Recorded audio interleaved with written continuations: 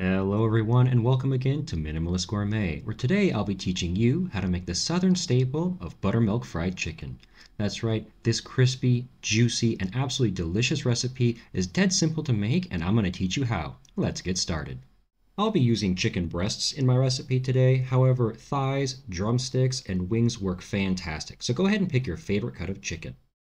You can go as simple as salt and pepper for the seasoning, but I like to use a spice blend. It's a great way to get a lot of bang for your buck, and if you'd like, you can make your own. I've included a recipe in the description below to get you started, and you can adjust it based upon your tastes from there. However, whatever seasoning you're deciding to use, you're going to want to be very generous and make sure to coat your meat completely in this seasoning. You'll see why here in a little bit. You're going to season your chicken as well as the buttermilk with this, so do not be shy and make sure to get in there and cover every surface. Rub it in really well so that everything is seasoned throughout. Your properly seasoned chicken should look a little bit like this. Now next we're going to cover this with enough buttermilk to make sure that everything is submerged. By soaking it in buttermilk, this will moisturize, tenderize, and flavorize your chicken.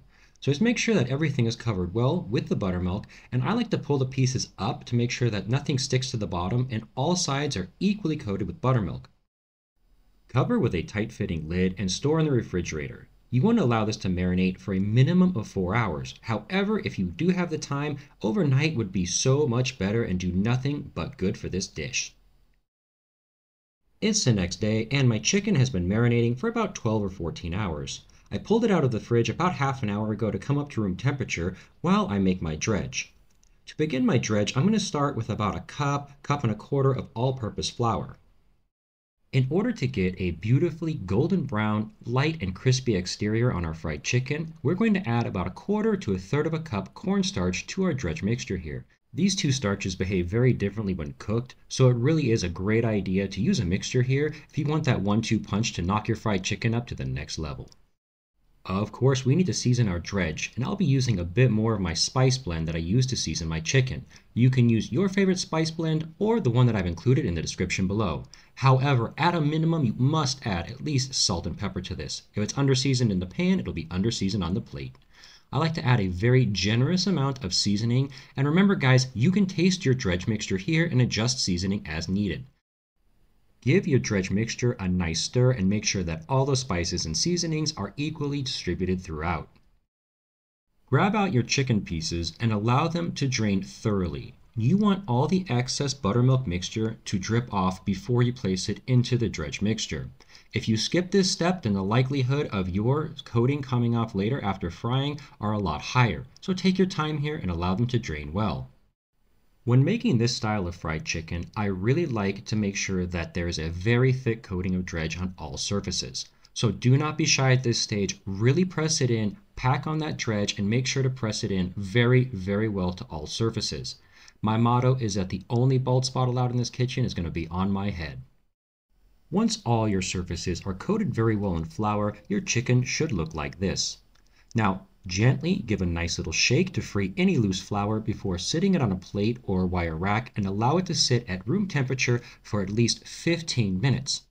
This 15-minute wait is imperative because it gives a chance for that dredge mixture to hydrate completely and create a beautiful crust on the chicken that will tend not to fall off later when cooking. If you skip this step, the likelihood of your crust coming off after cooking is a lot higher.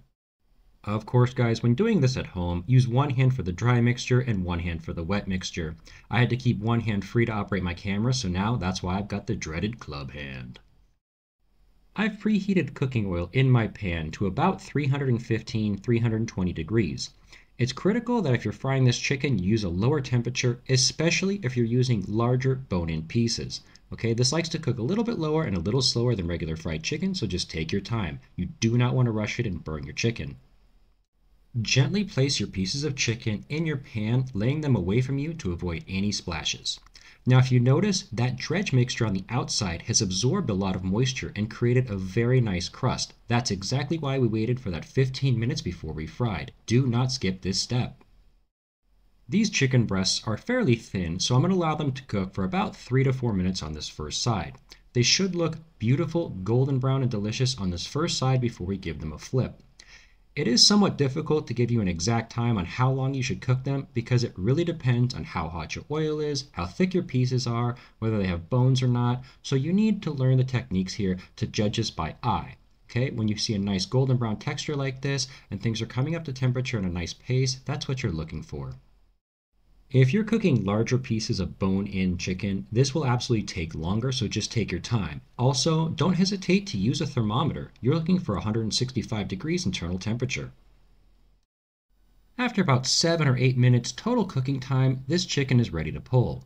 Gently drain it here in the pan before placing it onto a wire rack and allowing it to sit at room temperature for about 4 or 5 minutes before serving. That will allow this crust a nice time to set and it won't slough off when eating. If you're draining this on some paper towels instead of a wire rack, that's perfectly fine, but you do want to pull them off those paper towels after about 2 minutes so that it doesn't make your crust soggy. All there is left to do is enjoy this alongside some macaroni and cheese and collard greens. Guys, it really is just that simple to make this delicious buttermilk fried chicken at home tonight in your own kitchen.